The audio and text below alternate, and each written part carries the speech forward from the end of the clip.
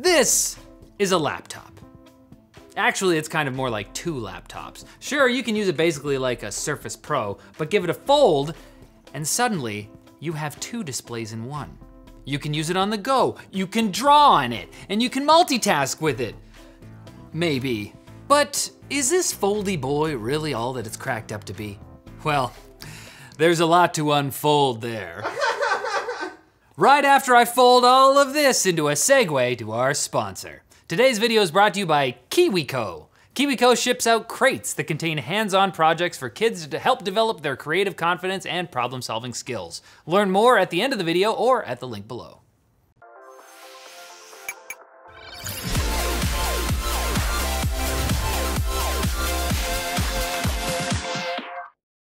First off, this display is awesome. The X1 Fold is a 13-inch 4x3 OLED display with deep blacks, vibrant colors, and a max brightness of 300 nits. 300 nits? Shh! Being a folding device, you might expect an ugly, awful seam. Samsung. But in reality, it's virtually non-existent. Sure, the seam itself is there, and if the display is off, the light distortion is fairly apparent. But when it's on, it's barely noticeable, even to touch. The hinge does take two hands to open and close, but it's smooth and there are no creaking noises to be heard. In addition, the bezels surrounding the display are raised and made out of a soft rubber material that prevents the display from folding onto itself, so there isn't any worry of it being damaged while folding it. Now with a display this cool, the rest of the device should be too, right? Well, on the surface, it is. It has a real leather folio cover on the back that gives it a sleek, professional look. Ooh. Plus, this little bit folds out to function as a kickstand. With the optional fold keyboard, you've gone from an 8-inch folded device to a 13-inch tabletop computer. There's an optional stylus for the X1 Fold called the Lenovo Pen Pro, which has a hexagonal design reminiscent of those things called pencils people used in the before times. It feels good to draw and take notes with on the X1 Fold's OLED display, and while its 4096 levels of pressure sensitivity doesn't compare to a dedicated drawing tablet and stylus from, say, Huion, it's more than adequate for the average user. However, in Krita, it seemed to randomly panic and become misaligned on the canvas, which we weren't able to fix. But it works fine in Photoshop and OneNote. I mean, this is a first-gen device, which is super apparent given the way the Pen Pro charges, because yeah, it charges via USB-C cord in a market that has become largely saturated with inductively charged styluses or entirely battery-free ones. But hey, first gen device, it folds. That's pretty cool. Let's talk about the keyboard. Despite being just 4 millimeters thick, it feels like what you'd expect from a device with ThinkPad branding. There's a distinct tactile bump and decent key travel for a keyboard so thin. I'd go as far to say this is the best small form factor ultra thin keyboard I've ever used, I think. Back to the Fold though. Coming in at 999 grams for the base model with no additional hardware, it is lighter than basically every laptop on the market. Sure, it is 36% heavier than the 12.9-inch iPad Pro, but that is a smaller device, and once again, it can't do this. I can't think of any backpack or briefcase that this wouldn't fit into comfortably. I mean, it would even look good on a bookshelf. Wait, no, Alex, no. Now, looking good is one thing, but being a good laptop, well, that's something else entirely. Right away, this thing gets points for the nano SIM slot, which is awesome if you need a private internet connection while on the go, and that's the only positive thing that I have to say. Aside from that, you get 2 USB Type-C ports that are good for charging, but unfortunately they don't have Thunderbolt. But even if it did have Thunderbolt, they don't have a headphone jack.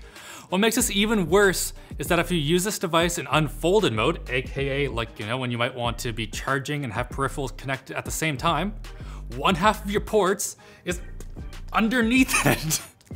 Now, given it's half a chonker, you might think that there's some powerful hardware in here, but you thought wrong. In here, we get an Intel Core i5 with Intel hybrid technology, aka Lakefield, and as we discussed multiple times on this channel, Lakefield sucks. It sucked so hard that while we were making this video, it was discontinued. It's like a year-old CPU. Lakefield was essentially Intel's first attempt at a big little style CPU with a single large core handling powerful and demanding tasks with 4 smaller low power cores able to take care of normal program and background tasks. In theory, this is supposed to get you more power without sacrificing battery life and incredible standby times, but it doesn't. Lenovo advertises 10 hours of video playback on this thing with a 50 watt-hour battery, which sounds fine until you look at basically anything else. This is the HP Dragonfly Max, which has a super powerful Tiger Lake i7 with Xe graphics, and it gets 17 hours of battery life from a 56 watt-hour battery. And things just get worse from there for a poor Lakefield CPU. Compared to even the i7 1165G7 and our Spectre X360, although not cheap, much cheaper laptop, the CPU isn't even half as fast. Opening multiple general use applications can become super sluggish. Like, what is this, 2005? These days you can expect a thin and light device to be okay for video editing, light gaming, and even CAD. I would not do any of those things on the Lenovo Fold. The biggest kick in the nuts though, you're getting this Atom level performance in a device that costs $2,500 starting for the privilege of folding it in half. The keyboard and stylus, another 250 bucks. That money could definitely be better spent on our merch at lttstore.com. These water bottles, they're good. To be fair to Lenovo, this isn't really their fault, and they aren't marketing this as a device for gamers or creators. Honestly, I don't really know who they're marketing for. C-suite hipsters, I guess? I mean, like, fair enough. It does look pretty cool, but you definitely don't look cool if you record yourself on the built-in webcam. All right, that's enough. Jeez Louise. Freaking Alex. Okay, fine. Look, the Fold may not be a compelling value or a high-performance device, but what it does have is cool factor. The folding display tech here is only gonna get cheaper and better over time. Imagine a device like this, but one as thin as a proper Ultrabook without the giant bezels. Look, think of it this way. At a glance, this seems like either a tablet that folds down to become more portable or a tiny dual-screened netbook. But I would argue that this is in fact a laptop that can simultaneously exist in multiple form factors. It can either be a 7-inch netbook, a dual screen laptop, a 13-inch tablet for drawing, or a 13-inch laptop with a Bluetooth keyboard, all of which folds down into a small, easy to carry, book-like form factor. And that's what makes this so cool. I mean, why wouldn't you want this form factor over a regular laptop? This is an actual, real product that fits a lot of different use cases simultaneously. Sure, it is hard to recommend this until the internals improve and the price drops, but it isn't hard to get excited. I can't wait to see what Lenovo comes out with next because we may be living in that folding future very soon. A future with more segues just like this one to our sponsor. Thanks once again to KiwiCo for sponsoring today's video. They're a monthly subscription service to help introduce and make STEAM topics fun and engaging for kids of all ages. They believe if you start learning small things today, you can produce world-changing ideas tomorrow. Each crate is designed by experts and contains everything you need to complete it and detailed kid-friendly instructions. This means you don't need to run off to the store to get extra supplies like glue or scissors or glitter, which you shouldn't get anyways.